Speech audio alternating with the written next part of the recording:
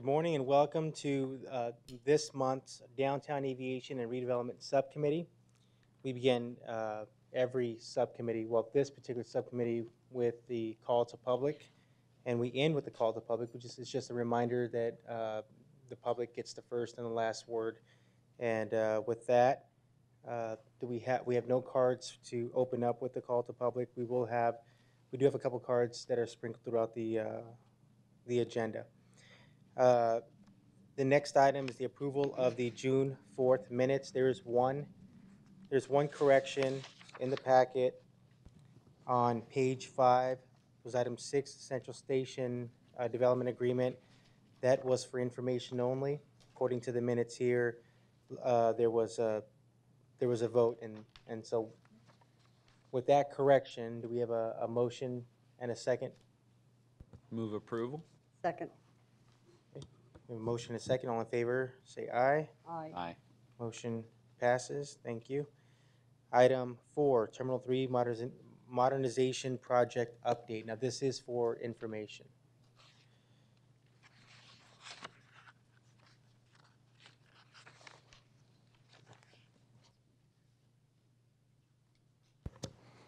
Thank you, Mr. Chairman and members of the subcommittee. We are really excited. These are excited airport people sitting before you today. So we're really excited to update you on the Terminal 3 modernization program. You'll probably recall that the City Council approved the Phoenix Sky Harbor International Airport Terminal Modernization Program on April 2nd of 2013, following a unanimous approval of the Downtown Aviation and Redevelopment Subcommittee. On October 30th of that same year, the council authorized a design-build contract with Hunt Austin Joint Venture to design and construct improvements to Terminal 3. That team has really been working very hard with the airport team. And so later this month, we're going to be before the City Council requesting approval for the first phase of the construction and construction of the Terminal 3 modernization program and the enabling projects. So here today to do the fun, cool stuff is Assistant Aviation Director Tammy Fisher and Special Projects Administrator Art Fairbanks, who are going to show you some renderings and talk about the concepts as we move forward with this very exciting project to make sure that Sky Harbor continues to be the world-class airport facility that the 6th largest city in the United States deserves.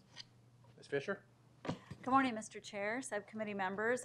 We are indeed very excited to be here today to give you an update about the Terminal 3 modernization project. And we have been very busy with our design build team since they were selected to work with us in October of last year. Today we have images to show you where we're going, but I thought we would start with this historic image. This is the architect's original rendering for Terminal 3 from the 1970s. And this is what an architect might call the bones of the building, the roots of our design.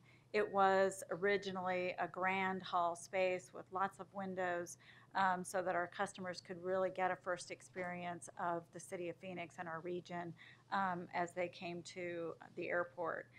These spaces really give a great impression and say a lot about who we are as a community. We are designing a new modern Terminal 3 with those roots in mind. Our goals for the project are, of course, number one, to improve the experience of the traveling public. We all know today's travel can produce some anxiety. That involves getting there on time, finding a parking space, getting through the checkpoint, finding some food, something to drink, and then you can relax on your business trip or on your vacation. We want to make sure that we improve that experience and relieve that stress of travel for our customers. We also want the facility to be efficient to operate.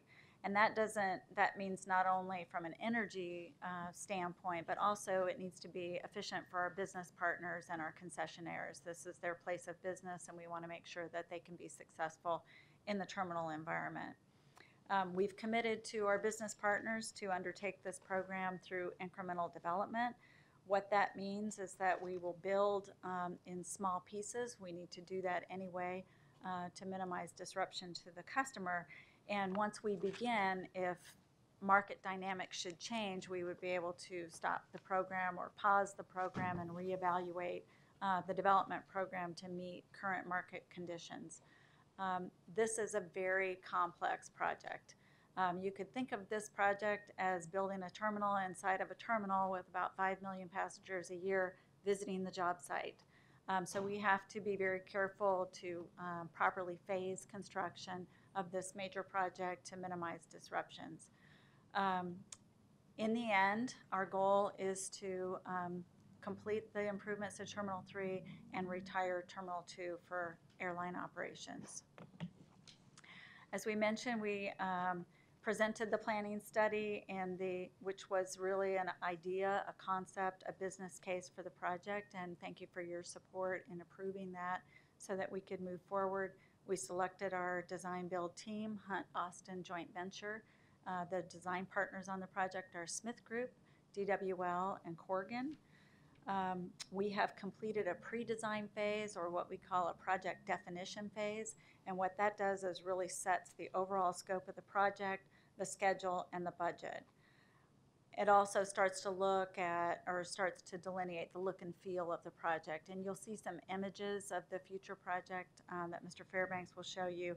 These are still preliminary and in progress. We think it's very important to keep our airline business partners engaged. After all, this is their place of business, and if the terminal doesn't work efficiently for them, we will have a difficult time being successful at the airport. We have contracted with what's called an airline technical representative, and the role of this person is to really join the project team, be sure to represent the airline interests as we move forward in the design, to be sure that the building functions properly for their operations. And this person is also responsible for communicating back to the airlines, who are sometimes all over the country visiting different airports, to keep them engaged and keep them informed about how the project is progressing. At this time, I would like to introduce Mr. Art Fairbanks. He is our Special Projects Administrator, and he is responsible for leading the design build team and coordinating the many stakeholders involved in this project. Mr. Chair, members of the subcommittee, I'm pleased to be with you here today to talk about Terminal 3, past, present, and future. And so when we hired the Hunt Austin joint venture team, we talked about some design emphasis of the program. One of those important design emphases was to have a LEED Silver certified building upon completion. And this project is focused on a value-based approach to make sure that when we do construction, we provide a world-class terminal for our customers in a responsible cost climate for them. We've also challenged the designer to take a fresh look from the planning study to see how they can integrate different parts of the program to make this a better terminal for our customers and add value to the project. This solutions-based design really harnesses that relationship between the builder, the owner, and the designer to make sure we have a terminal that works for all of our customers.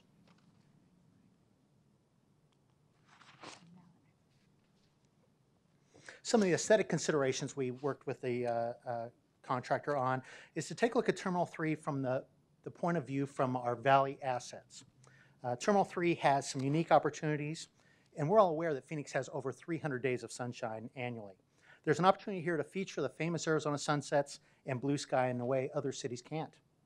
Sky Harbor is unique in its proximity to the downtown business center, and it's important to reinforce this link in the design. This will allow business meetings to take place easily, and it's also a competitive advantage for the city. We all know that the modern travel experience can be anxiety-producing.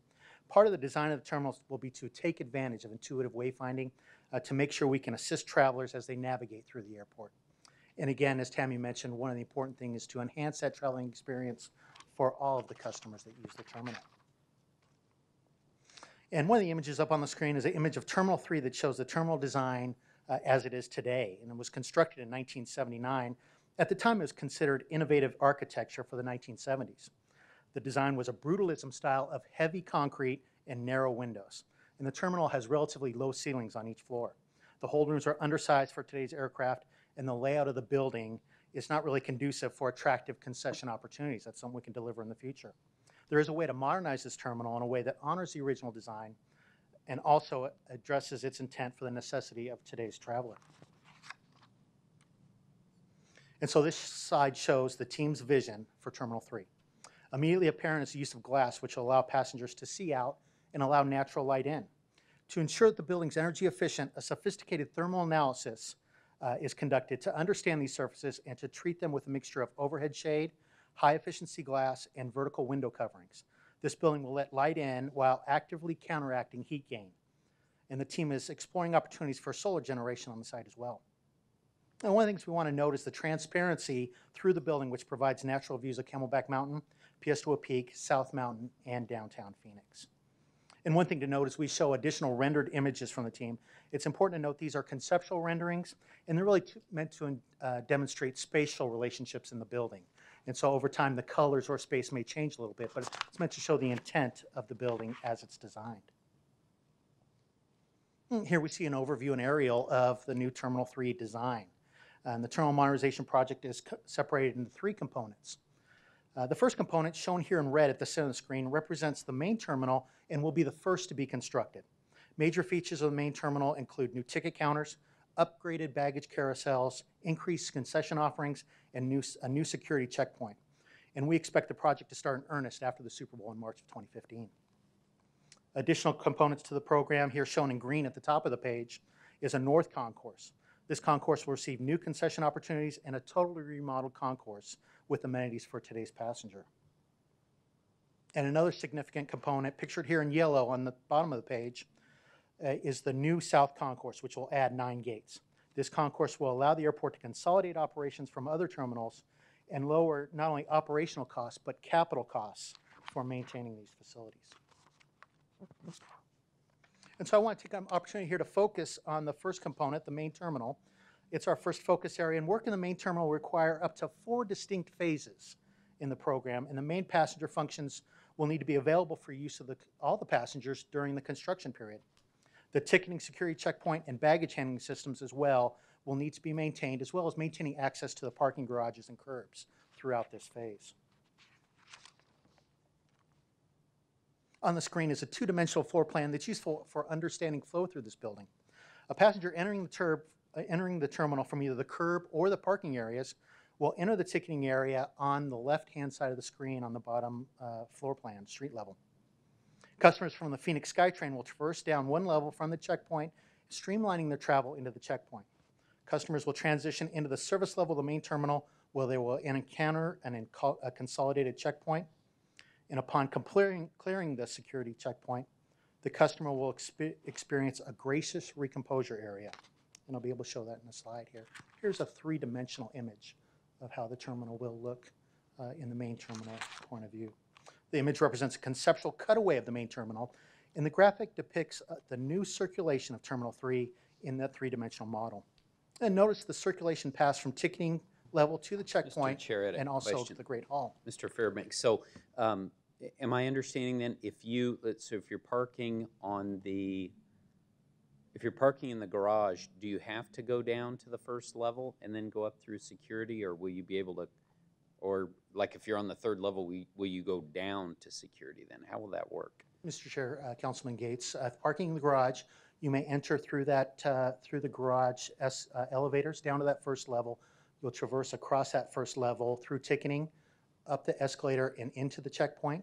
Likewise, our SkyTrain customers will ride from the SkyTrain down 1 level into that consolidated Okay, checkpoint. so like now, I mean, you can just park on whatever level the security is, and you just walk right in. You'll now be sort of forced down to the first level. Is that Yes, how that's so going to work now we're asking our customers to go to that first level to circulate through the building into that consolidated checkpoint.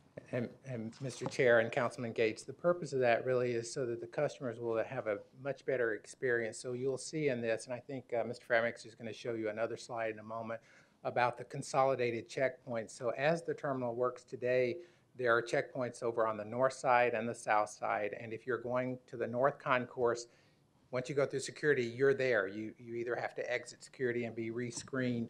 This is to provide 12 consolidated security checkpoint lanes so that the customers will have a much better experience. There's a recomposure area I think Mr. Fairbanks is going to talk about in a moment, so that once you go through, you can sit down, relax, put your belts back on and your shoes and those sort of things. And it's really meant to improve the experience of navigating through the building. Thank you. And Mr. Chair, members of the subcommittee, this image may be useful in explaining how people circulate through the building as well. Off to the left of this image is the ticketing area, and that's the escalator to that checkpoint. At the top is the Phoenix SkyTrain, where you come down one level. Some of the features of this space is off to the right, you'll see the downtown Phoenix, and as you travel up the escalator, you can see the SkyTrain, and that's part of that intuitive wayfinding the team has worked for. And this is the example of the recomposure area Mr. Murphy was speaking about. This is the recomposure area that you'll experience immediately following the TSA checkpoint.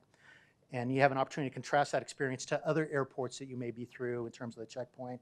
Many others are crowded, have low ceilings, and make the sometimes unpleasant task of going through the checkpoint even harder.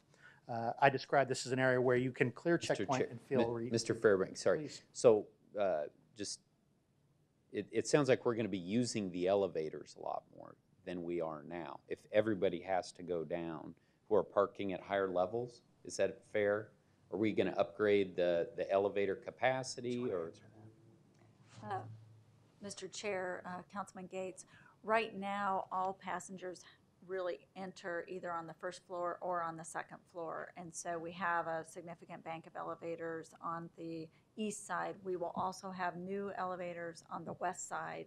And the majority of the customers coming into the building are arriving from the curbs or on the SkyTrain. We do expect SkyTrain usage to increase as the SkyTrain connects to all terminals as well as our largest economy parking facility. So there will be more elevators added into the building on both ends, as well as some elevators for business operations, oversized bags to be brought up to the service level. Great, thanks. In this image, in this conceptual rendered view, we're displaying the Great Hall of this passenger level. So this is the area that you enter up from the escalator in the main terminal building. And this image here shows the arrival hall for passengers. Note the expansive space that will greet visitors to Phoenix. In a future phase of the project, the existing south concourse will be raised and a new 15-gate concourse built in its place. And this concourse will have the opportunity to provide passengers that modern conveniences and the needed capacity to consolidate operations from Terminal 2. And this slide shows a floor plan, a sample floor plan, and there's a lot of detail on the slide, but you can look at the slide and imagine the spaces in blue, which would be airline gate spaces, purple, which would be concession opportunities, and circulation routes in tan on the image. The north concourse, shown here in green, will also be renovated to add additional customer amenities, dining options, and modern infrastructure to make the terminal more energy efficient and more welcoming for our customers. A concession node envisioned here in this image in Terminal 3 North Side will provide natural light and views to the outdoors. The enhanced offerings will help to generate revenue, which is used to maintain Sky Harbor. Because of the dynamic nature of the airline business, the Aviation Department is taking a conservative, incremental approach with regard to commissioning of individual components of the program. The slide depicts one of the possible scenarios on the timeline here. In the above scenario, construction for terminal modernization is scheduled to begin in earnest immediately following Super Bowl 49. Upon delivery of the first phase of the component, the aviation team will make a decision on how best to proceed with the program. The Aviation Department is committed to maintaining the effectiveness of Phoenix Sky Harbor. This economic engine feeds tourism throughout the state. The budget for the entire terminal modernization project is $590 million and will be committed based on the incremental development approvals mentioned in the previous slide. It's important to note for the record that funding for this project is part of an enterprise fund and is funded by airport revenue. As a result, only the people who use the airport pay for its services, and funding for this capital project does not compete with important city services like fire, police, parks, and libraries. In order to efficiently modernize Terminal 3, it will be necessary to complete some modifications in advance for sequencing of the work. To create these areas, it will be necessary to move some airline activity to Terminal 2. Additionally, in order to create an efficient terminal and to better serve customers, we will have to move aviation employees out of offices in Terminal 3 into a newly constructed office on airport property west of Terminal 2.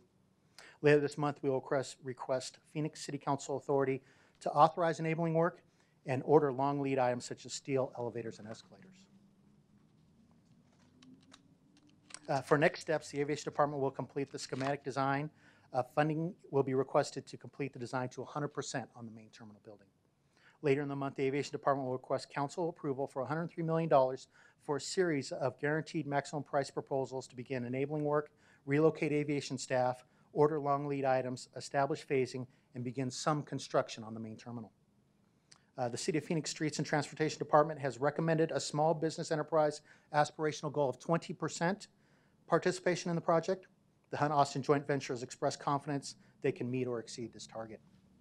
And we will be back to update this committee and the Phoenix City Council as major milestones are achieved and the project meets its goal of enhancing travel experience for all the customers. And so, Mr. Chair, members of the Downtown Aviation Redevelopment Subcommittee, items presented today for information, and I will be happy to welcome any questions or comments. Any questions or comments from my councilwoman?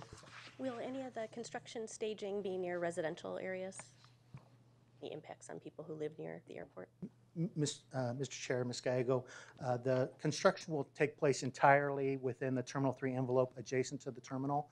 So all of even the laydown areas, construction sites on airport property away from neighborhoods. Thank you. Councilwoman? Thank you. If I were going to meet somebody coming in, would I have to be on first floor or second floor? I mean, I didn't see spacing for seating or anything. Mr. Chair, Ms. Williams, there are meet and greet areas on the passenger level, just as you exit on the passenger level through that airside space and that concession area. There's a meet and greet level on that floor. There's also an additional opportunity at the baggage claim area where you can meet your customers. So there's a couple of opportunities to meet there. Also enhancing that area is some more of that glass. We'll have an opportunity to meet customers with a view of the natural landmarks here in Phoenix, Camelback and Piestewa Peak. And are concessions close by so anybody waiting could partake of shopping or eating? So, Mr. Chair, Councilwoman Williams, indeed, there will be concessions both landside and airside, so opportunities throughout the building. Thank you. Mr. Chair and Councilwoman Williams, part of this is as we redevelop Terminal 3, Ms. Fisher and her team are also working on a new food and beverage package for this great new terminal, and so we'll be coming back to you in the future to ensure that the concessions in Terminal 3 are equal to or better than the concessions that are in Terminal 4. We commit to you that they will be just as good, if not better, as we come back to you, and that they are located. This part of this enhanced space is allowing us to have more concessions, more revenue producing opportunities, and more opportunities for small businesses in the airport as we move forward with this program as well. Yeah. Thank you, Mr. Chair. So the $590 million, does that include, because I know you kind of touched on ramping down Terminal 2, does that include any cost for the demolition of Terminal 2? Mr. Chair, Councilman Gates, at this time, Terminal 2 will remain standing at the end of the project, so it is not in the scope of the project. So essentially, it's the Terminal 3 work, essentially, is that number. Okay. And just to jump a little ahead, I've been asked this question in the community, because again, we're talking 2020 on Terminal 2, which really is not that far away in the big scheme of things. Any plans at this point on what to be done with those parking lots that are near the West Economy? I've got some folks that are big fans of those lots, and they're curious about what might be happening with those in the future. Mr. Chair, Councilman Gates, we will keep those parking facilities operating even after we're completed with the Terminal 3 program. At this point, all of those parking facilities on the west side will continue to be used. And are there thoughts for, so like the way things are set now with the SkyTrain, they would have to walk. They'd have a bit of a walk, but they could walk over to the Terminal 3 SkyTrain station and then go over to Terminal 4? Right. Councilman Gates, we are looking at different ways of incorporating those parking facilities into the parking program, offer new levels of service to our passengers, and that may include, a lower price for a little bit of a walk, or different price for a very speedy SkyTrain connection to the other terminals, but we will continue to incorporate that into our parking program.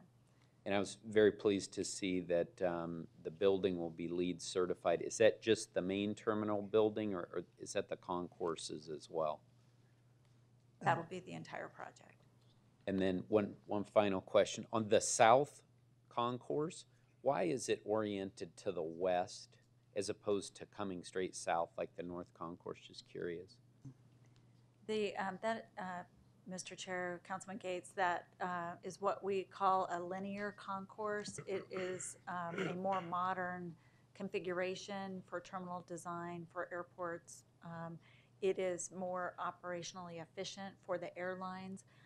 In Terminal 4, one of the less desirable qualities of the pier, what we call the pier configuration, is that transitional space that the customer moves through those connector bridges. There's no amenities there. So in a linear concourse, you have the gates on one side, and then you have shopping and restrooms and other amenities, art exhibits all along the way. So as you're moving down the concourse, you're getting a lot more amenities offered to the passenger, which improves revenues, and it's much more efficient for the airlines. The passengers typically like to be as close to the gate as possible before they start dining or shopping. And Mr. Chairman and Mr. Gates, if I might also add, Mr. McCuskey would be very happy that you asked that question, because in addition to that, it is also better utilization of the airfield itself. The linear design is a much better operational aspect from the use of the airfield and the way the aircraft will use that, and something that benefits, again, the airfield piece of that substantially. Great, thank you. Councilwoman? Could you talk about some of the green features, particularly on waste management and energy management? Mr. Chair, Ms. Gallego, we did mention the LEED certified capability in the project, but we're also working on looking at where can we integrate solar into the project, as well as starting, it's really an opportunity for us to take a look at how the whole building operates. How can we harness some recycling and meet some of the city's goals on recycling, starting with a fresh palette, a clean slate, to make sure that we build the systems in place now to harness that, to do a better job recycling. We've met a number of our recycling goals, but this is an opportunity to start with the end in mind, to create a building that works well and is a green building for our customers. Wonderful, and it would be great news if we can exceed LEED Silver.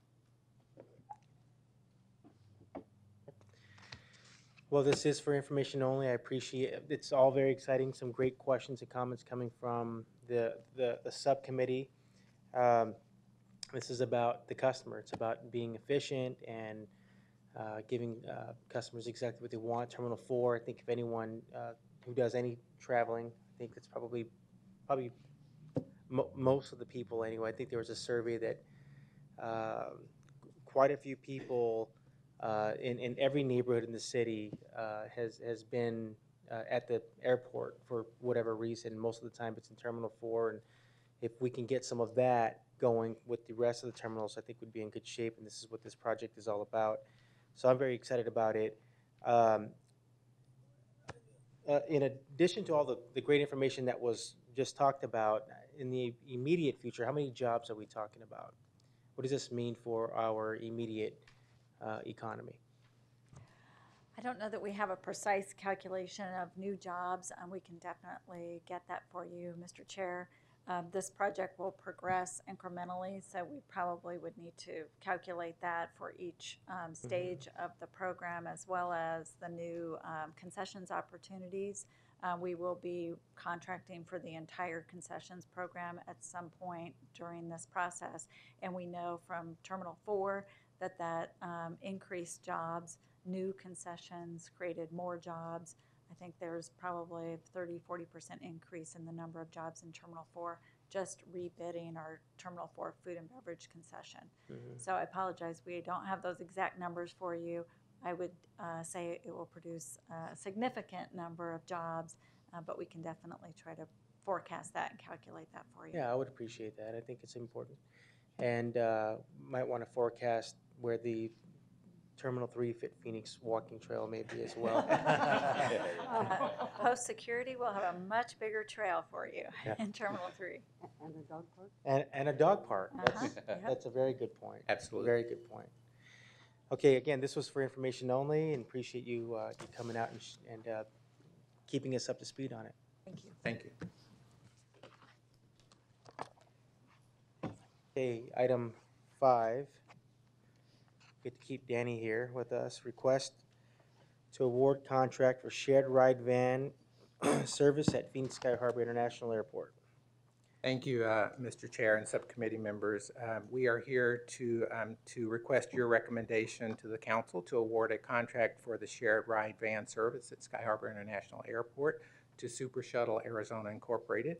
And Assistant Director, Aviation Director Chad Makovsky and Deputy Aviation Director Steve Grubbs are here to provide you with some information and that recommendation. Mr. Makovsky? Chairman Valenzuela, members of the subcommittee, happy to be here today. In fact, Mr. Murphy mentioned that he was very happy to have staff here to talk about terminal modernization. I would argue we are equally as happy, perhaps even happier, to talk about, after significant staff work, to talk about the award recommendation for shared ride van services today. Just as a reminder, shared ride van services, by way of definition, really is a service that provides door-to-door transportation service for multiple parties to multiple directions or multiple destinations. The parties may or may not know each other, but are generally traveling in the same direction at a fare that is more economical than if they were to travel alone. The service area under this contract covers a 35-mile radius from Phoenix, as you can see in the map. Passengers wishing to travel beyond the 35-mile radius may either travel with an intercity operator, which we have those at the airport, or they may negotiate a rate with any of our permitted ground transportation providers. And of course, at a dynamic large hub airport such as Phoenix Sky Harbor, as you might imagine, we require the service to be available to our customers on a 24/7 basis. In fact, the incumbent Super Shuttle had over 200,000 trips last year alone at Phoenix Sky Harbor, so that gives you some sense of how busy this operation really is. So by way of some background, service is currently provided by Super Shuttle. They've been under contract with the City of Phoenix since 2003. As you may recall, we previously issued an RFP and brought an award recommendation to the council in late 2011. However, after considerable discussion amongst the council members, the award was ultimately rejected, and council gave staff some great direction on how to move forward with a new RFP that placed emphasis on the experience of established companies in the industry. And since that time, staff has really done some good work to develop a process that really met the goals set by the City Council at that time. It's important that you know, though, that shared ride van service has been uninterrupted during this time, as the incumbent Super Shuttle has been operating on a month-to-month contract until the new contract is ultimately will be awarded. And so at this time, I'd like to ask Deputy Aviation Director, Mr. Steve Grubbs, to discuss the RFP process that we developed and the results that have led to our award recommendation today. Steve? Thank you, Chad. Mr. Chair, members of the subcommittee, you may remember late last year we came before the DAR and City Council requesting permission to reissue this RFP for shared ride van service. And as you can see, we set our minimum qualifications. We also have a minimum annual contract fee of $550,000, and you can see the evaluation criteria that is emphasizing the companies and their experience for this process. A few other RFP highlights here. I'd like to point out a couple new vehicle requirements. For the permanent fleet for this service, we're going to see 75% 2014 or newer vehicles, and 25% no older than 2011 vehicles. And at no time during the contract can a vehicle be over 5 years old. The next one, alternative fuel requirements. That is a requirement in the contract, and that was a requirement passed by council or consistent with council's guidance a number of years ago for alternative fuel. Something new in the contract is electronic credit card processing. So customers that don't make arrangements ahead of time, prearranged, can pay their fare through an electronic device in the vehicle. So that is new from the existing service provided today. And you can see a few of the other highlights as well. Outreach and participation. We perform significant outreach both nationally, also regionally and locally to companies to bid on this service. We held a pre-proposal meeting where we had 8 companies show interest and participate in that pre-proposal meeting. Of the 8, 3 companies did bid on this RFP. 2 companies, 2 out of the 3, were deemed non-responsive and were disqualified from the RFP process. 1 company did protest. The aviation department did answer that company, respond back, and reaffirmed that they did not meet the minimum qualifications or requirements of the RFP process. So Super Shuttle, they did meet all the requirements and minimum qualifications. We did post online in the middle of May that Super Shuttle was the recommended proposer.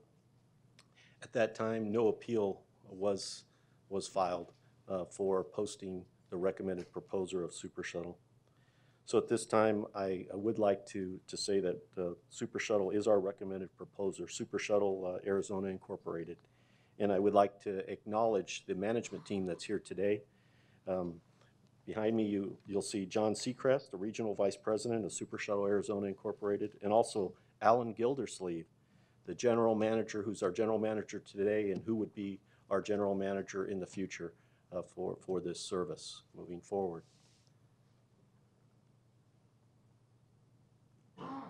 Contract terms, this is a 5-year contract term with one 5-year renewal option. Under the RFP, we require at least 40% owner-operator or franchisee opportunities, and Super Shuttle does offer 100% franchisee opportunities for their drivers at this time. Annual permit fee, it's slightly above the minimum that we requested in the RFP process, and a trip fee, and that's a newly added trip fee of $3 per trip, and at 200,000 trips, that's just approximately $600,000 for a total revenue of just over $1.1 million, and that's significantly higher than revenue generation than that we are generating today under the existing contract. Now that $1.1 million goes a long way in providing Super Shuttle exclusivity, curb space to provide this shared ride van service, and it also helps offset our costs, whether it be staffing, roadway work, signage, and other miscellaneous costs that we have to run the airport and enforce our rules. Maximum passenger fares that were bid by Super Shuttle are very reasonable, and you can see the different fares for the different radiuses around the airport. And to give you a little context, back in 2003, we didn't quite show it this way or ask for it this way in that contract and back then, but we did ask for a maximum fare for at the 35-mile radius. And back in 2003, the maximum fare is $44, so a few dollars higher than the maximum fare that they've bid on today. And I do want to reinforce that these are maximum fares throughout the entire terms of the contract that Super Shuttle would be able to charge their customers. So we measure success through this RFP with an experienced company and an experienced general manager providing this service. Today, Super Shuttle has a fleet of 90 vans out there and very sophisticated reservation system providing service 24/7, 365. We expect and will continue to monitor a high level of service and, as you've seen, reasonable passenger fares. And I want to also acknowledge Super Shuttle, who's been at the airport since the 1980s. They've been a great partner with the City of Phoenix Aviation Department and really are a model ground transportation provider at the airport. And so we're happy to welcome them aboard on this new contract.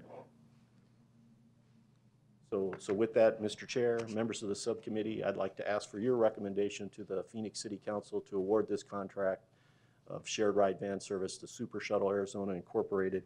And we look forward to this partnership and seeing as many newer vehicles on the road before Super Bowl 2015. Thank you. Any thoughts or questions? Yep. Councilwoman. I want to thank you. I know when we went through this exercise previously, it became a little rambunctious by the time it got to council, and, putting it politely. And I am delighted that the way you handled it this time. And I think it also really shows the quality of Super Shuttle to have 8 come to the pre-conference, 3 come in, 2 disqualified because they didn't meet the standard, and Super Shuttle continue to shine through this and provide reasonable rates, new vehicles, and I think it's a great partnership for the city. So I thank you for all the hard work. I know we made you go through this exercise twice, but I think this shows the value of doing it, and I just appreciate it. Thank you. Thank you. And Mr. Chair and Councilwoman, if I might add as well, thank you for the direction that you provided for us as we came back to the council. I think your clear direction on what you wanted for the city of Phoenix and for Sky Harbor really helped with this successful outcome, and so we appreciate your support and direction as well. Thank you. Councilman? Thank you, Mr. Chair. I would echo everything that Councilwoman Williams said. In addition, very significant increase in the revenue that's going to be coming in to the airport as a result of this. So obviously we've got big plans ahead. We just talked about a very significant project and other modernization projects across the airport. So this revenue is going to make a big difference, and I appreciate you being able to achieve that with a very small increase in the fares for the customers. So thank you.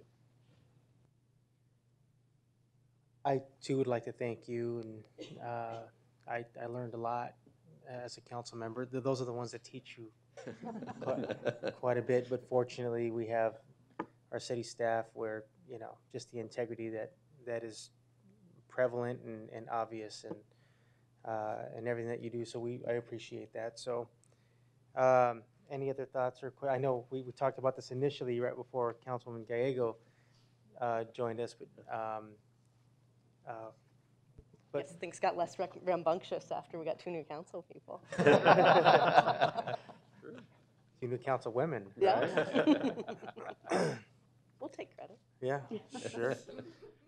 I don't know, Councilwoman Williams has kept this in line for quite some time, but But I needed help. yeah. Okay, so with that, I'm not going to argue. That's what. Wise man, he did learn.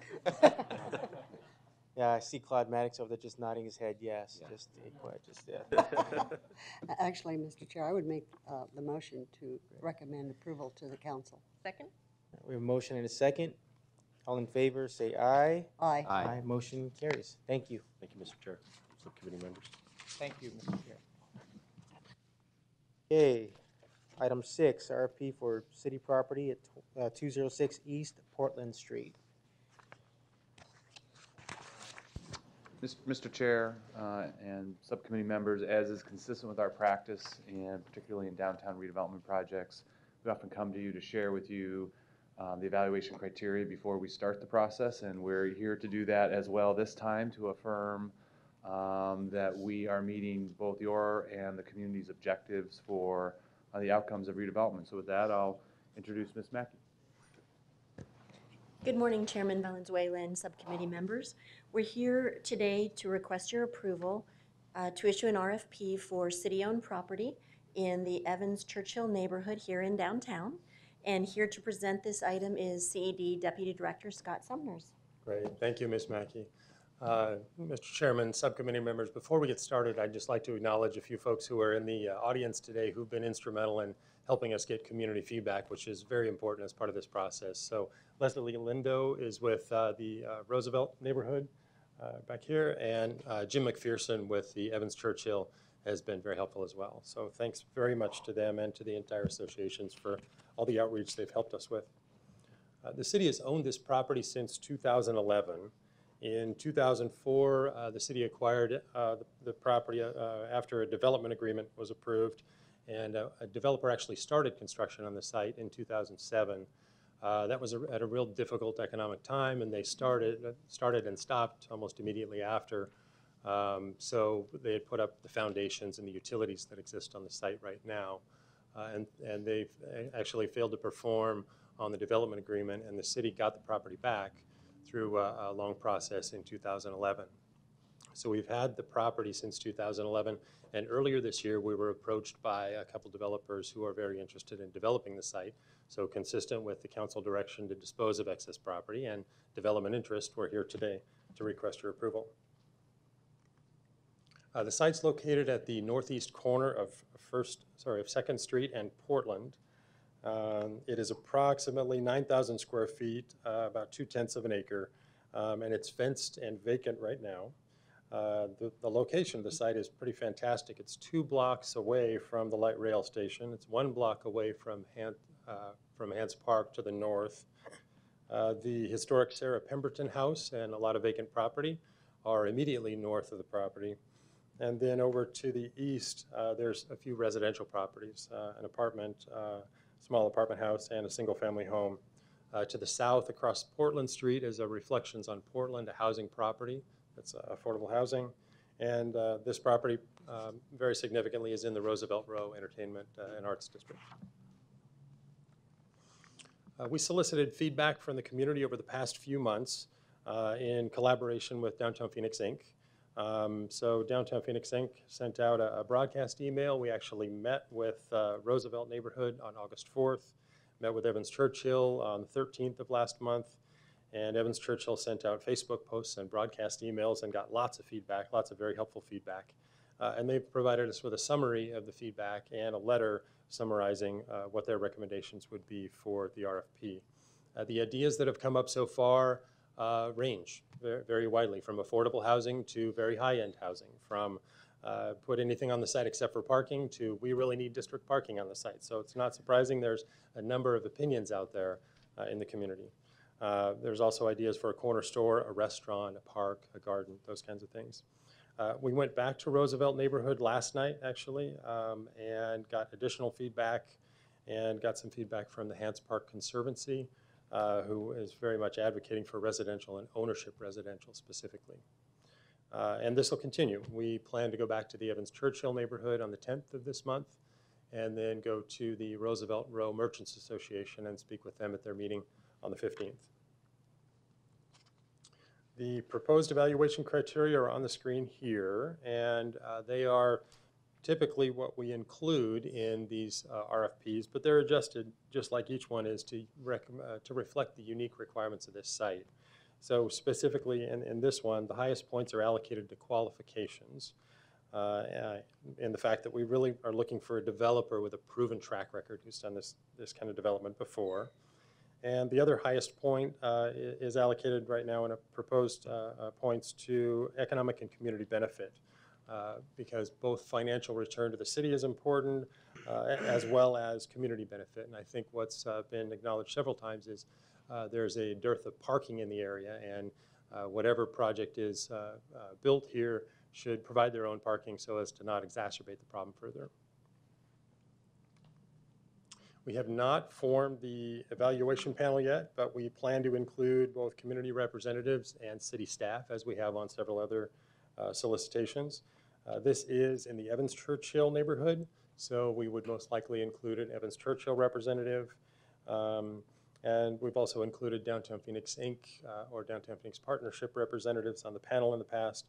And then there's also several city departments that have a stake in this property by virtue of ownership, by virtue of property across the street, Hance Park being nearby. So we would look at those as well. From a timing standpoint, we plan on issuing the RFP late this year. As I mentioned earlier, we met with the neighborhoods last month, and we're continuing to meet this month.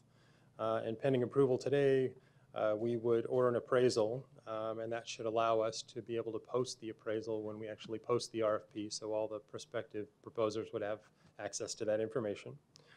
We plan to bring this to the City Council on October 1st, if the subcommittee is so inclined. And assuming we put out the RFP for 60 days, proposals would be due in early 2015. That's all the detail we have today. The recommendation is for the subcommittee to recommend City Council approval to issue the RFP using the criteria and the points as discussed today. And with that, happy to answer any questions. Questions? Yes, Mr. Chair, thank you. First of all, another great project. Great to see that you're working to activate more city-owned property to generate revenue, both for the city and more development for our community in general. But as I look at this, there's not going to be any preference towards what type of development this will be. I mean, I don't see anything here in the RFP and the criteria that you'll be looking at. So it's really open, thinking it will probably be residential, but not necessarily stating that it has to be any particular type of development? Thank you. Mr. Gates, just in response there, we are continuing to gather input. We are looking at this point to try to finalize what the criteria are and what the points are, but we'll continue to gather input, and whatever preference or recommendations the neighborhoods would have would probably be included along with the solicitation. So what we've seen so far is a letter from Evans Churchill that responds to their constituency that really likes all different kinds of things. The one that is most commonly mentioned is residential. And I think that's reflected in the Evans Churchill letter, but we could easily include that letter, and if we get a letter also from the Roosevelt neighborhood, we could include that as part of the RFP process. So any prospective proposers would know what the neighborhood's looking for. Yeah, I guess, Mr. Chair, I guess my concern is just if we have a commercial development and a residential development, and under these criteria they're kind of equal, then, you know, how are we going to decide? It's you know, almost feel like maybe there needs to be some, and maybe it's not until we get to the council level, since there's still meetings here, but maybe some indication from the council that, you know, there's 50 points for one over the other, you know, depending upon whether the preference, and it kind of sounds like it's residential, but I think that might be something that we want to look at throughout the process here. Mr. Chair, Councilman Gates, we can clearly, before we get to council, the intention is to try and have collected together a notion of what appears to be, to the degree possible, a consensus of the community. We'd be pleased to come back and visit with the subcommittee members individually, get your feedback before we make a final recommendation to council about criteria. Great. And Mr. Chair, just one more thing. I just wanted to take the opportunity to welcome Ms. Mackey. We're very excited to have you here. Heard lots of great things about you from the East Valley, and just want to say welcome. Thank you very much. I'm honored to be here. Thank you. Yeah, Councilwoman? We'll join Councilman Gates in welcoming you. I have gotten to know your work in Chandler through my work outside of the city council, and you've a very impressive winning record, so we look forward to having that in Phoenix. We've a lot of folks who are still struggling to recover from the recession, and it'll be great as we can move forward and strengthening our economy. So very glad to have you here. Thank you, Councilwoman. Looking forward to working with an amazing staff and a great city. Excited for the wins here. We definitely have a lot of good resources to work with, so it will be exciting. I represent a district a few blocks away from this one and have heard from folks in my district that they would really like us. We're giving points to consistency with approved city plans and ordinances. And we hear over and over again transit-oriented design, which is obviously a perfect match for this site, so close to light rail. And then the shade and tree master plan, which similarly will help create a more walkable, vibrant downtown, keep people out and about and celebrating our downtown. So thank you for including approved city plans and ordinances, and to the extent those in particular can be called out, would appreciate that. Absolutely. Great. And I apologize to my colleagues. I probably should have gone to the cards first, but I'll do that now. I have 3 cards who do not wish to speak but are in favor. Jim McPherson, Evans Churchill Community Association. Leslie Lindo. Hi, Leslie. And Brent. Brent, what's your last name? Lennenkamp. I almost introduced you as Dr. Brent Len. The handwriting. No, my handwriting is pretty bad. Thank you for being here, Brent. All marked in favor. Do not wish to speak, correct? Okay. Now we do have 2 cards, 2 individuals who'd like to come up at the same time. Sherry McCracken and Rebecca Pringle.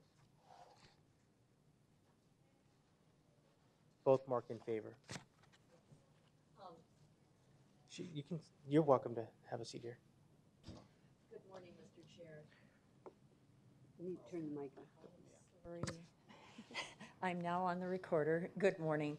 I'm Sherry McCracken. I represent the historic Pemberton House, which, if you remember that slide, there's one house in the middle of 2 blocks of dirt. That's ours. It was built in 1920. by the then widow of the former CEO, oh, thank you, of APS.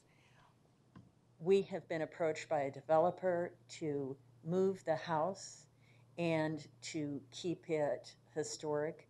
We have been working on this project for about 2 years. We originally, and have all the prints in place, to turn it into a law office with residential units in the back.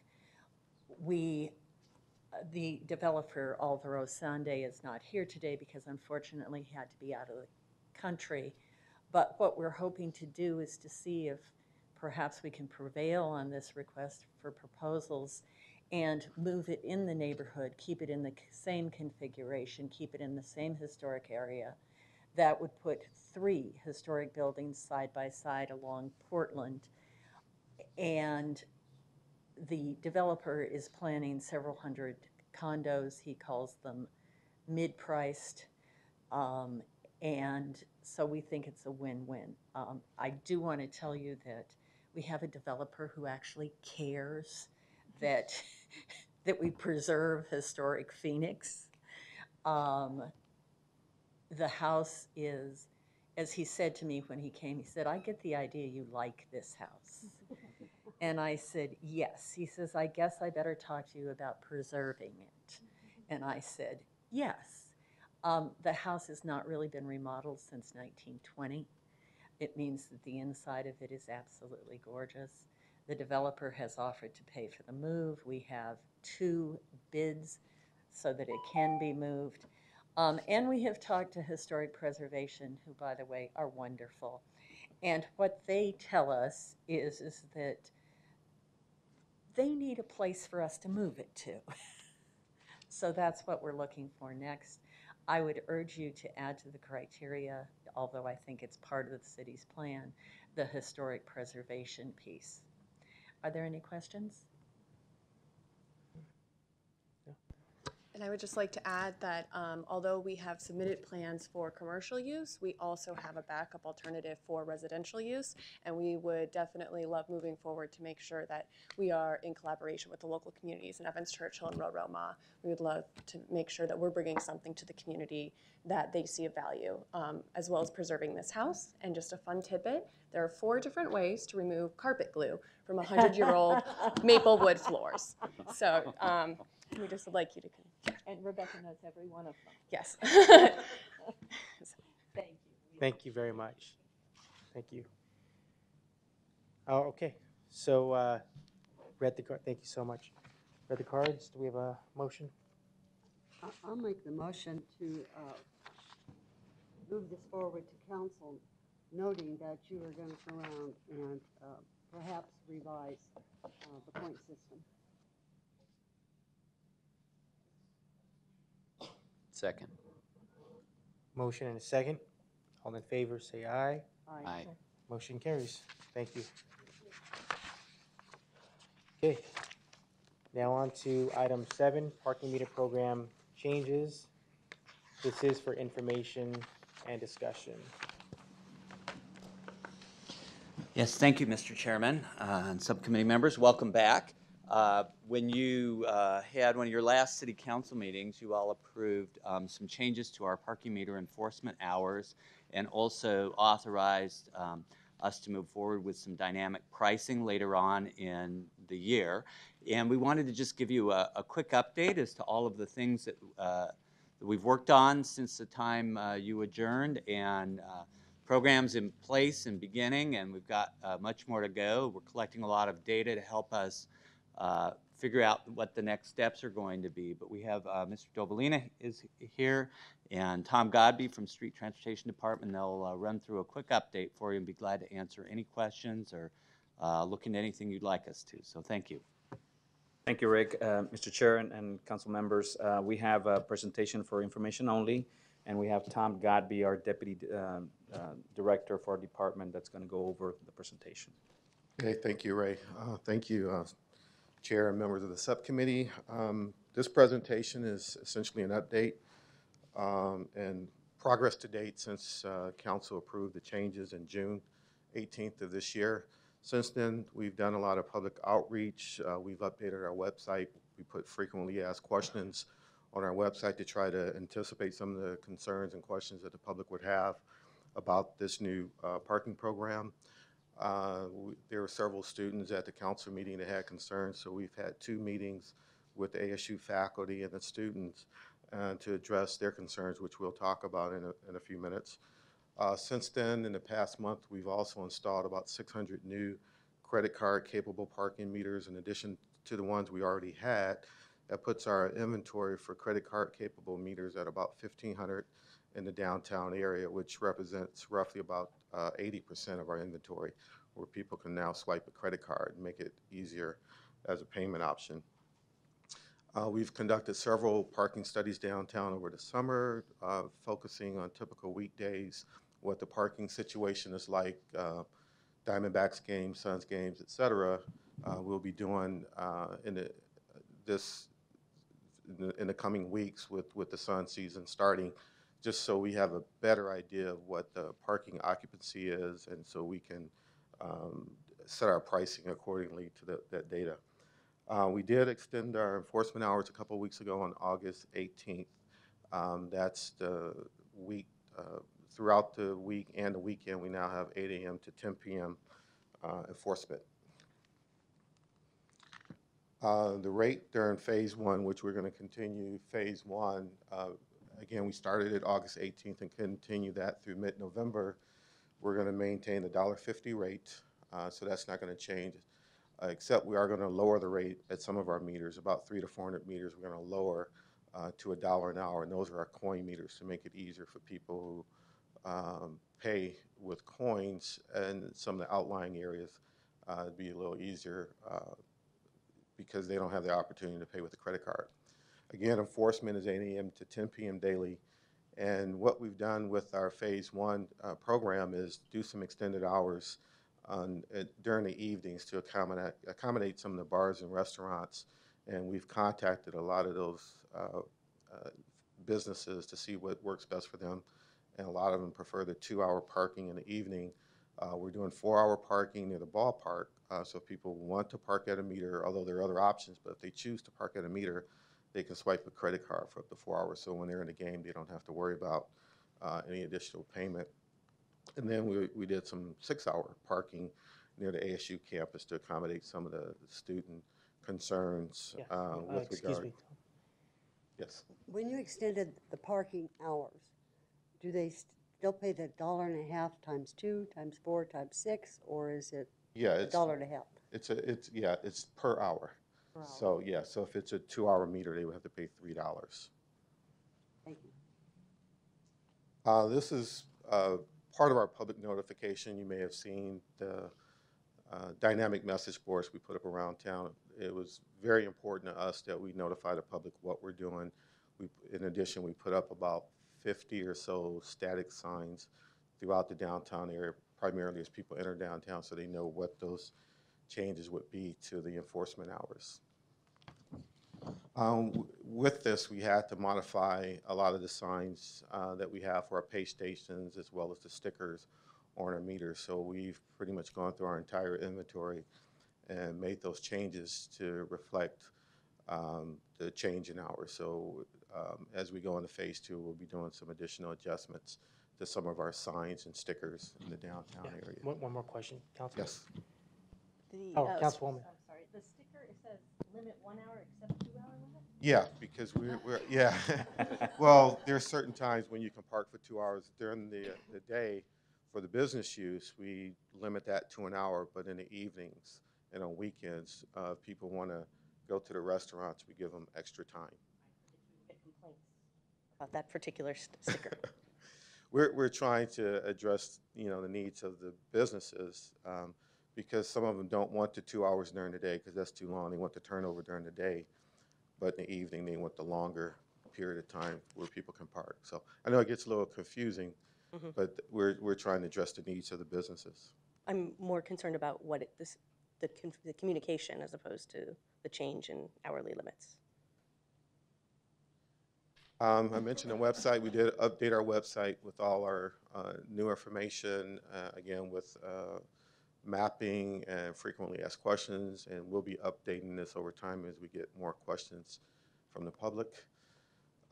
With regard to downtown ASU, there were some concerns at the over the summer with regard to our changes, and a lot of students were concerned about paying as much as $6 an hour, which they would not have to pay. The maximum rate in the area near the campus would be $4 an hour, and we're not quite certain if we'll even get to that point because they're not near a special event venue, so it's not likely that they'll get a lot of, they'll be paying rates that high in that particular area because it's away from the ballparks. They were concerned about fluctuating rates. Students are concerned that, you know, they don't want to pay $4 one night and $2 the next night, and they wanted more consistent rates, which we think we can certainly accommodate that request. Because a lot of students do go to class in the evening, and they may have classes for up to 3 or 4 hours or longer, and may want to stay downtown later, we are accommodating the meters in the area near the campus with longer time limits, up to 6 hours, except in near some of the bars and restaurants. They wanted to keep the 2-hour limits for those businesses. Students also had concerns about dark areas. If they're going to be using meters and lots near the campus, they were concerned about their personal security, so they gave us a list of locations where we could improve the street lighting, and we've made those improvements and contacted APS to make some additional improvements in the lighting. The parking, the meter parking makes up actually a very, very small percentage of the parking available to students, actually less than 10%. The students do have ample spaces in the ASU lots and garage, about 1,100 spaces.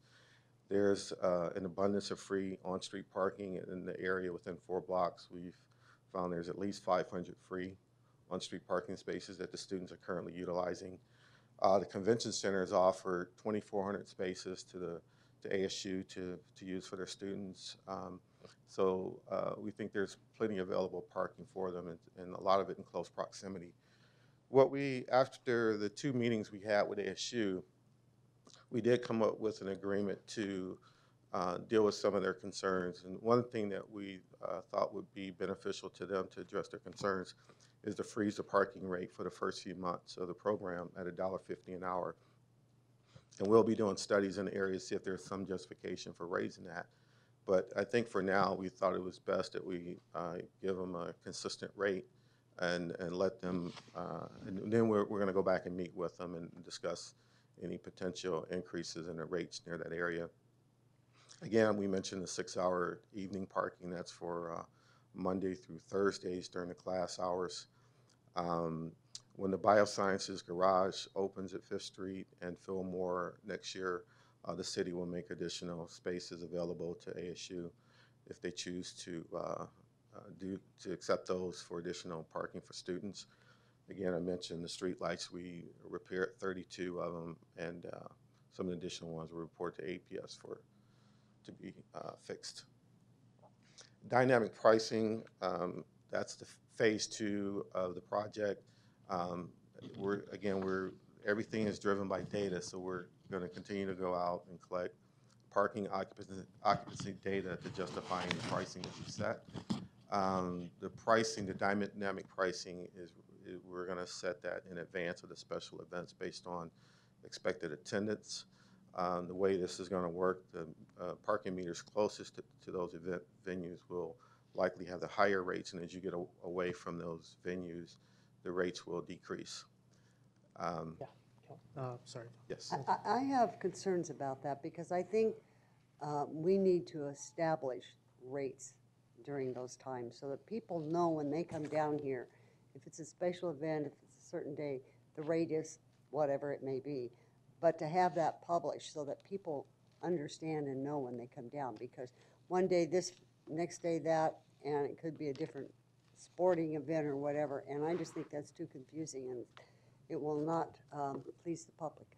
I don't think it benefits the city. Chairman, members of the subcommittee, that's something we plan to do, put that on our website, try to get out there as soon as possible with information to the public on what the pricing would be.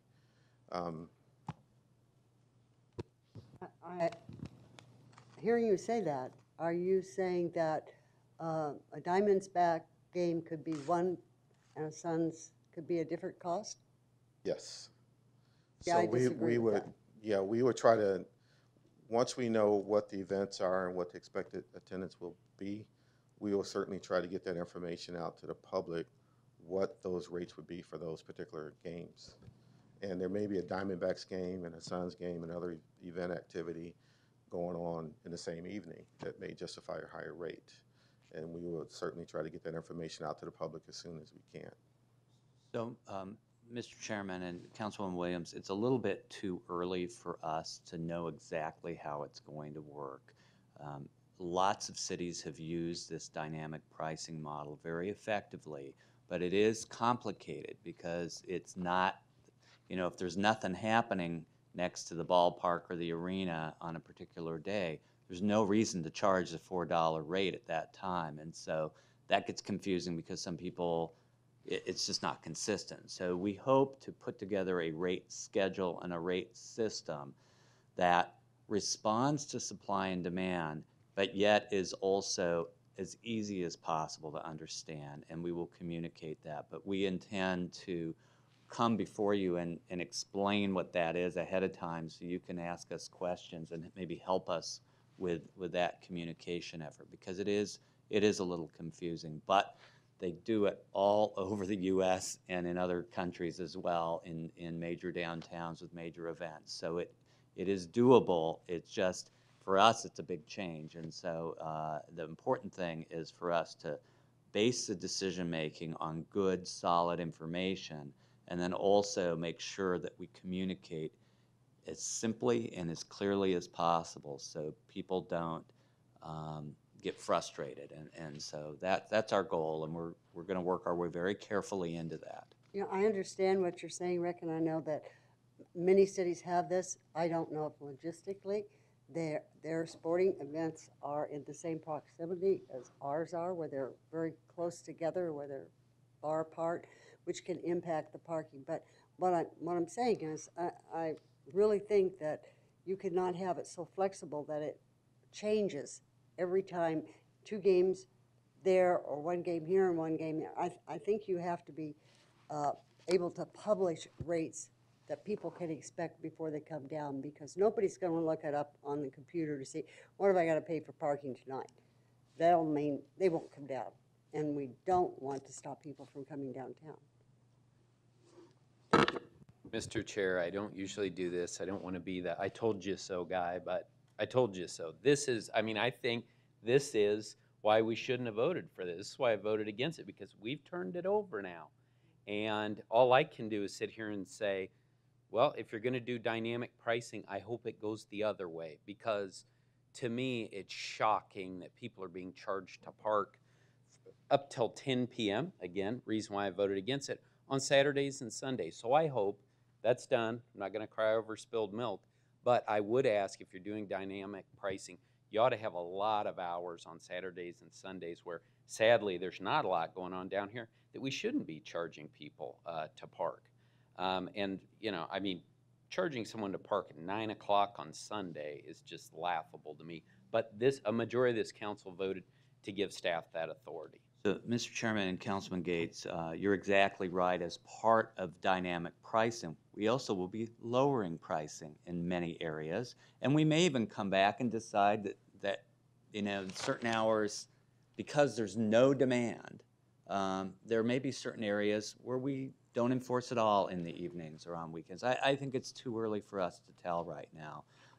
As somebody who was downtown this Sunday night, I will tell you, there were not very many meters available because there was a big event at Comerica Theater, and Roosevelt Row has certain activities on Sunday night, and the meters were jammed on Roosevelt Row.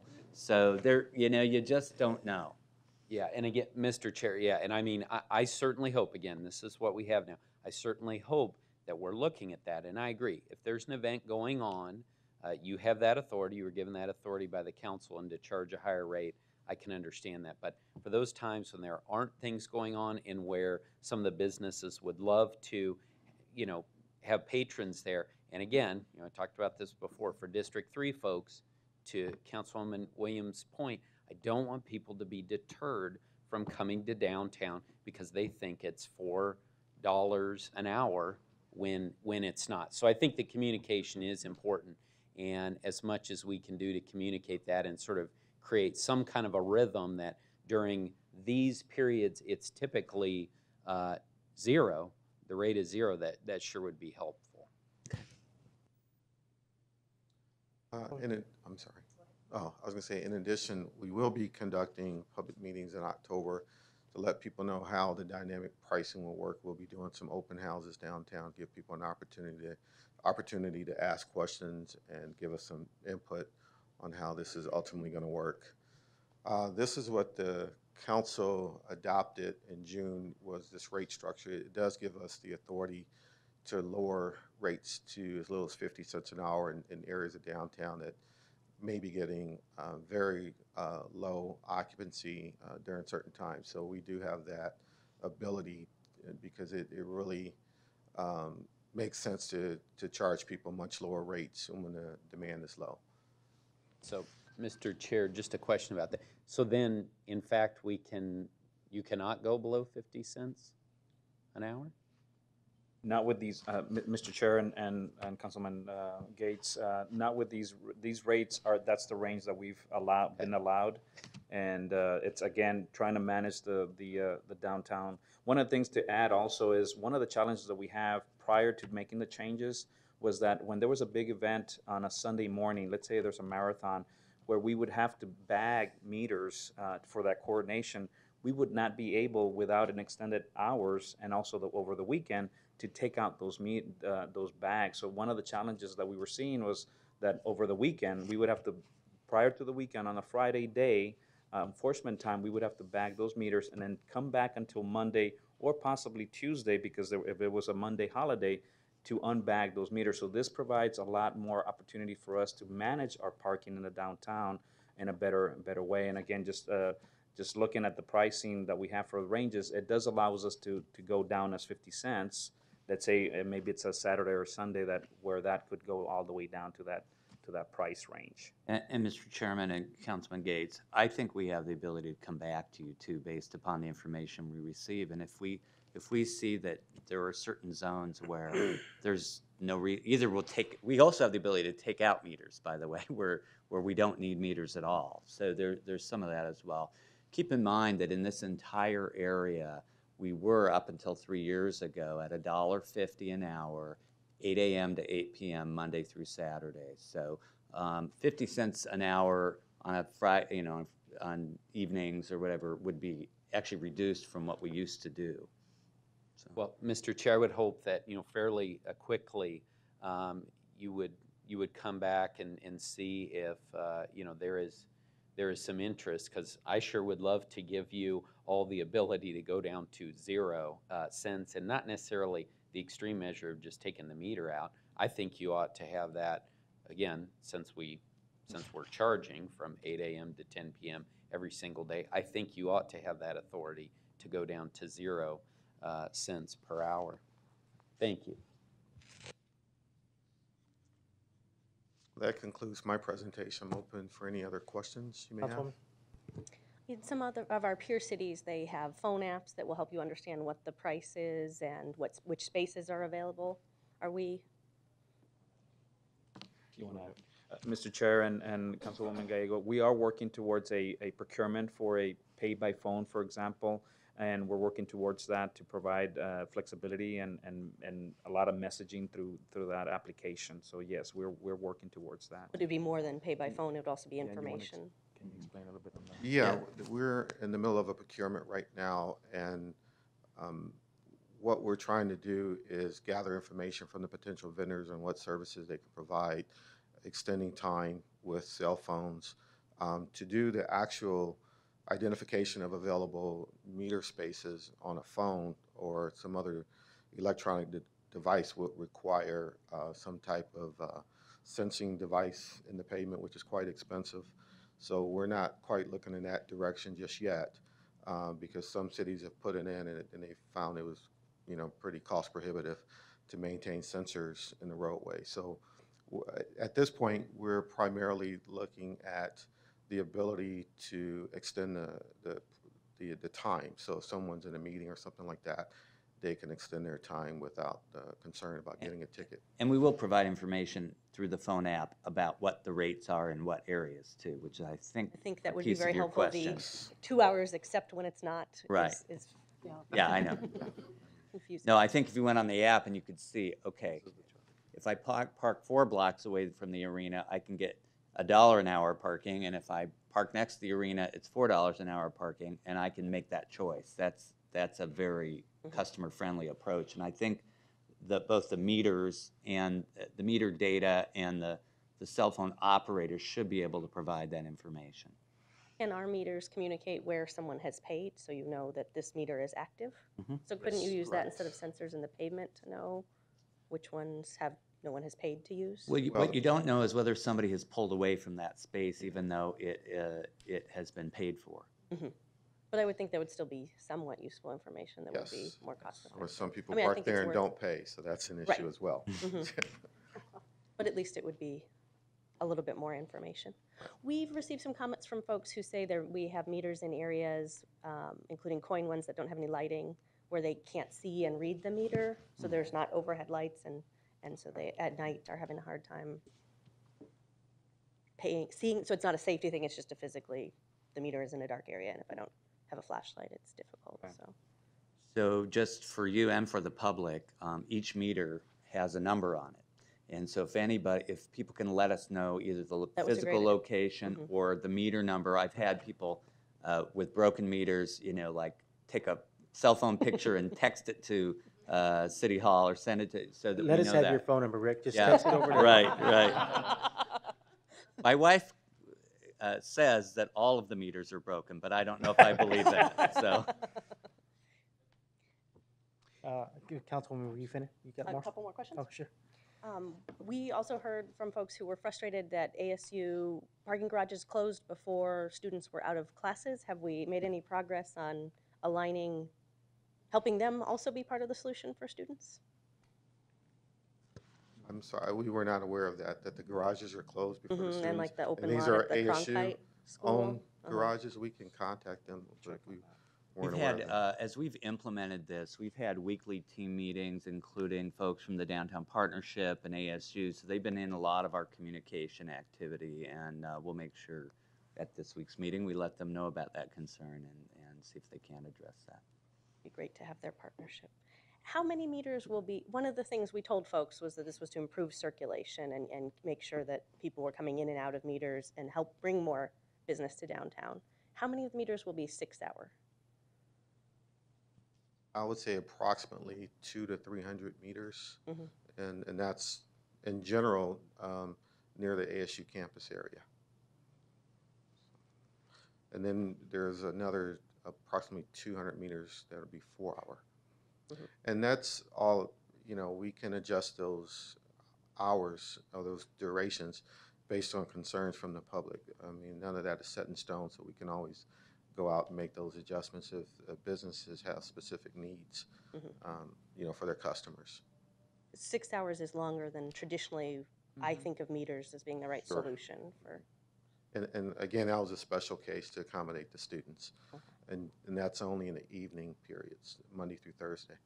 And what we did in that case is we were very careful to talk with the businesses right near the ASU campus. And so as an example, on First Street, just north of Fillmore, right near Cronkite, those meters remain 1 or 2 or 3 hours at night because of the business turnover need.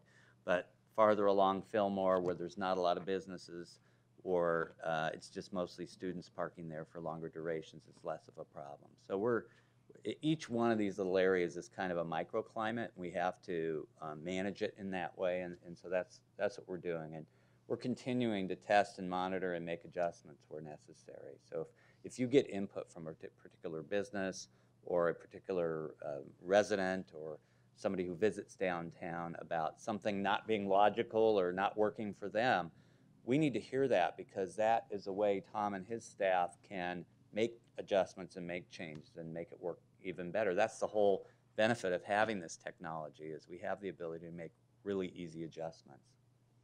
Thank you. Councilman? Thank you, Mr. Chair. I agree with Councilwoman Gallego's question and request for the ability to pay by phone. It's something that I've been talking about literally for years. Is that something that we're able to do with the current technology, or will we need to put new meters in? Chairman, Councilman Gates, we have the technology with the meters we have now, and the requirement by the successful vendor that's going to provide the pay-by-phone services will integrate their technology with existing meters so that our enforcement staff, they won't know whether someone's paid by phone or coin or credit card. It'll be seamless. So they're going to push that information to the meter so that enforcement should be seamless. But it's a technology integration that's been done throughout the country. And there's been a lot of talk about concerns with credit card data being breached, and I think there was one today, Home Depot, they were talking about. Do we have measures in place to protect the credit card data that's being put on these meters? Certainly, the credit card meter vendors have to meet what's called payment card industry or PCI compliance requirements, and that's a requirement in their contract. We work with the IT department on those issues to make sure that, and even through our audits, to make sure that the vendors are current with their certificates for PCI compliance, but it's something the city takes very seriously. But there are processes in place to ensure that credit card information is protected. And then, Mr. Chair, one more question about, so again, with the dynamic pricing that you're talking about, where is it on the meters that our residents will be able to tell what the price is at that time? How's that going to be displayed to them so they know when they swipe their credit card? There's a digital display, and the price will be right there clearly displayed on the meter when they go to pay. So they're paying based on the number of hours they'd like to park, but not only the time is displayed, but the dollar amount as well. So as an example, if you went to a Diamondbacks game and you wanted to go to lunch first, and so you got there kind of early, maybe the price was $1.50 when you started, and then the price a little later on was $3. You could buy a period of time, and it would tell you, it would charge you the $1.50 for your first 30 minutes, let's say, or first hour. I'm sorry, first hour, and then your next 2 hours might be at the $3 rate, and it would tell you what the total price would be before you make the transaction. One interesting note that we've already received from the data is despite the installation of 600 new credit card meters, there are a huge percentage of people that still pay with coins. Mm-hmm. So it's a good thing that the meters can take both, because there really are a lot of our revenue still coming in through coins. Great. Councilwoman? We have a great new open data policy at the city. Will we share some of the information about who is using what meters with the public, and then maybe they can help us optimize the system? And I would think this is a great data set for an app developer who could tell you what is the most popular area, what are the least popular, and really help us give people the information, because it's frustrating to drive around, and it could be fun to create an app with this. We have some great entrepreneurs in the community. Certainly, Chairman, Councilwoman Gallego, that's certainly something we can share with the public. We do have heat maps which identify areas that are more heavily used than others, but the data is there. We have a lot of data now with the wireless capability that we have with our meters, and we're constantly getting that data in, but that's certainly something that we would consider. How would someone who wanted to help us have better parking get in touch with whoever has the data?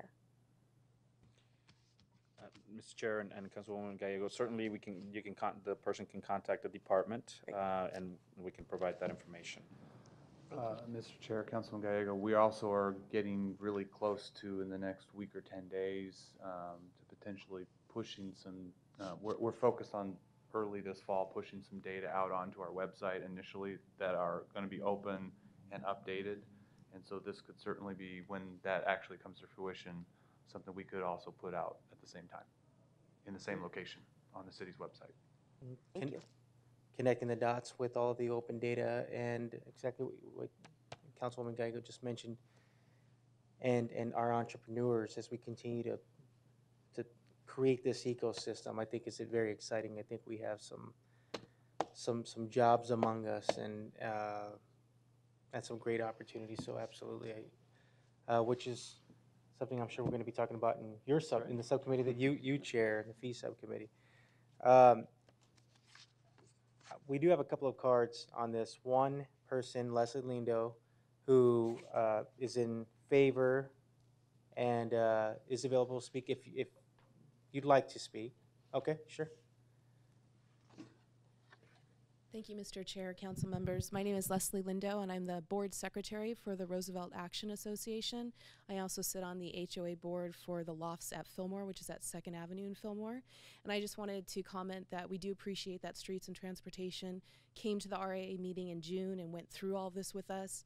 There was not any complaint from any of the members who attended that meeting.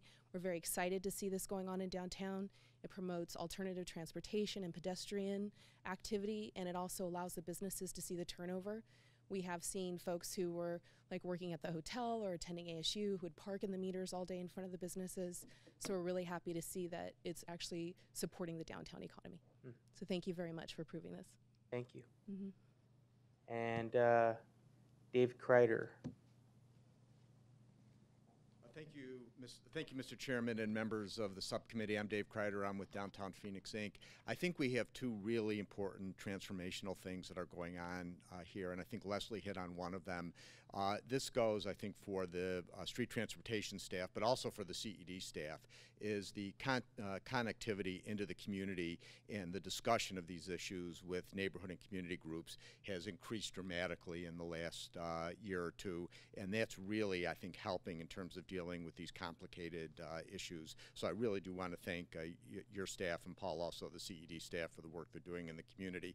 I think number two is that we're learning some really important lessons like other cities have from the private sector, and dynamic pricing is a way to deal with these robust dynamic situations using a market approach to doing that, and I think that that's really important, and I think that's helpful going forward. I think we traditionally fall into the trap of thinking about the way we have operated in government as being static, and the world is changing so quickly in terms of technology and other issues that having a dynamic approach, I think, in terms of pricing uses those private sector practices and helps us manage the parking downtown.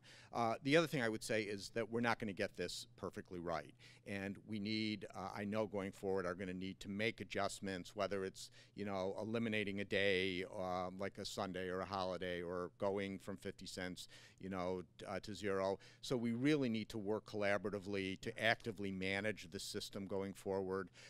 We, through our organizations, have about 80,000 Facebook hits a month.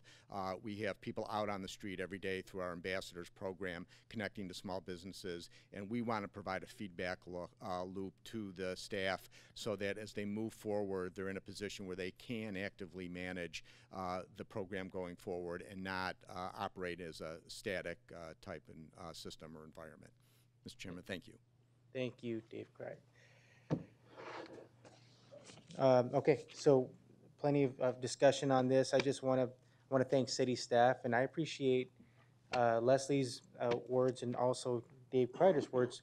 This is something that is going to be dynamic, and I agree. You know, Councilman Gates just mentioned, you know, why aren't we, or we should be considering when it's appropriate to move the 50 cents down to zero, and that's the type of discussion we need to continue to have. I just want to remind everyone also why we're here. I use a parking meter pretty often. You know, I work downtown also, and in the past few weeks, it's been nice to find a meter that's open. It's also been nice to, because I don't have loose change usually, and it's nice to have a meter. Usually it's a meter that takes a card, and we want that type of technology, and I'm looking forward to the time. I met some friends here, some firefighters, some Glendale firefighters here, and of course they're giving me a hard time, you know, because of the, you know, oh, I had to pay, and of course they're exaggerating and they're saying they had to pay, you know, but nonetheless, they were asking about when we're going to be able to do the thing with the app, and we can't get there without an investment. We are the 6th largest city in the country, and we have to act like it. And let's keep in mind that the rates, and of course, we want to have the rates as low as possible while we are continuing along this mission. But while we're doing that, we're still lower than many cities, certainly of the same size in the country, but frankly, many cities right here in this state. There's still we're the 6th largest city in the country. There are cities right here in this state, some of our neighbors that have even higher rates than what we have. And I'm not saying that we should catch up. What I am saying is let's just keep it all in perspective. Let's realize that we're on a mission and we're going to be going through some changes. And many of these businesses, they appreciate the turnover in front of their businesses as well. They appreciate the fact that we're actually looking at this issue for the first time in many years. So, it's just remembering that this is a dynamic process. It's an ongoing process, and the more feedback, the better the product. And so I appreciate this. Now, not that I certainly didn't mean to take the last word. If anyone would like to mention anything before we move on. Okay, well, I really appreciate the information. Thank you. Okay, the next item is a call to public. We had several cards throughout the meeting. Everyone has had an opportunity to speak up. Do we have any other cards? Okay, future agenda items. Yes, ma'am. Thank you, Mr. Chair. One of the items listed is the partnership with downtown sports teams. Would that include some type of briefing on the facilities? Because I get questions about the Suns Arena. Is it getting too old? What's going to happen? I'm just we curious. can, Councilman Valenzuela, Councilwoman Williams, we can brief you all on any subject you want. So Okay, why don't we'll visit and sort out with you and other members of the subcommittee what are the topics folks on this subject would like us to visit about, and we can and work to get that on a future agenda. Okay, thank you. Super, thank you. Okay, any other questions, comments on the future agenda items? Hearing none, this meeting is adjourned. Thank you.